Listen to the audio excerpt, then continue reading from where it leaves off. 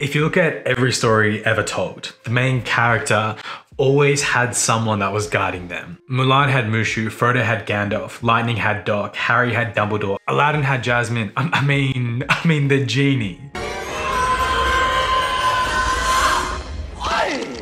I think you should do this as an exercise. Like think about your favorite series, either a book or movie. Think about the main character and like who did they have in their life that they had as a mentor? Like who were they looking up to? Who was helping guide their decisions? Chances are very likely it'll be something or someone that's been helping them along the journey.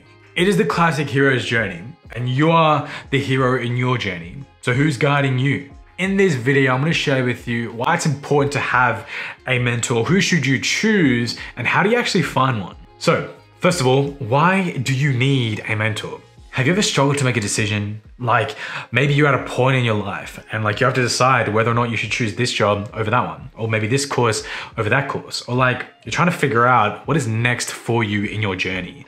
Like, have you ever struggled with that?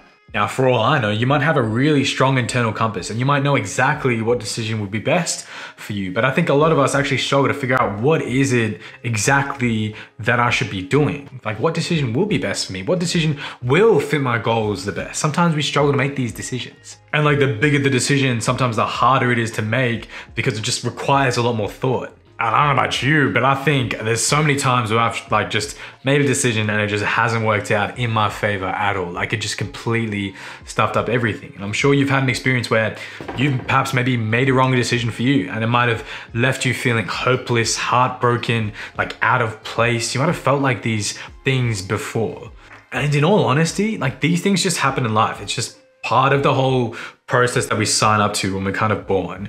And so I'm not denying the fact that these things aren't gonna happen, but I think having a mentor just makes all this a lot easier and actually potentially prevents a lot of these bad decisions that we might make if we didn't have one. Put simply, living life without a mentor, it's like being on a ship out in the open sea in the middle of the night and having no lighthouse to guide you as to where you should be docking. So, on to the next thing. Who should you choose to be your mentor? I personally think, and I've read a fair few articles on this, and I think it just kind of makes sense as well, but really a mentor should fit these 3 criteria. 1, they're preferably older than you because they just have more life experience. 2, they're an expert in your field. And what I mean by that, you're not gonna take a dentistry advice from an accountant.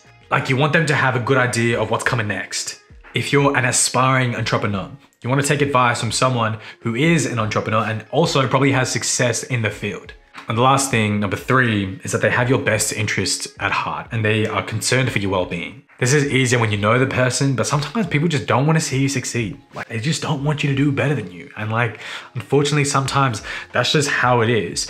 But a true mentor, like one that really, really is a good, healthy, and strong mentor, an important one to have, is one that is concerned for how well you're doing. And like sometimes it may even take it another step further and actually be in your corner and like seek opportunities for you. Like those are exceptional mentors. But I think bare minimum, just make sure that they have your best interest at heart. Not theirs, yours. And there are so many great people out there. Like there are heaps. So how do you find one? Look in your immediate circle. Like who are leaders in your community? Maybe it's even a parent, or maybe it's like an uncle or an auntie that is just like, that is in the profession that you want to get into or you're already in, but they're like in like a few higher levels than you. And so you want to figure out, you know, what do you do next? Like figure it out like that. If you don't have someone in your immediate circle, then I'd definitely reach out over like LinkedIn or like Instagram. In all situations though, like never expect a yes. Some people just don't have the space to accommodate for like a mentee. But I can tell you, if you search, you will definitely find someone. And when you approach these people, I wouldn't be doing this. I wouldn't be messaging them or like calling them up and saying, hey, can you be my mentor? Like straight up, first thing, I would not be saying that. I'd actually start off with like why do you want them to be your mentor in the first place? Like what about them inspires you? Or like, what about them makes you aspire to be like them? Maybe they did something, or maybe you had an experience with them, or like maybe, maybe they did, like they ran an event or something and you're really like inspired and motivated by what they did. Like tell them that. When you tell them that, they're like, oh, okay, cool, hang on. This one, like this person's onto something. And then when you ask them, hey, like, do you have a bit of time where I can ask you a couple of questions? they're more likely going to say yes. They're not always going to guarantee a yes, but they'll like more likely be willing to listen to you and hear you out. And hopefully you get a mentor-mentee relationship out of it. But like every relationship, it takes time. So there you have it. I hope this video helped. If you enjoyed it, make sure you like it and you subscribe to the channel, and I will see you in the next video. Catch you later. Bye.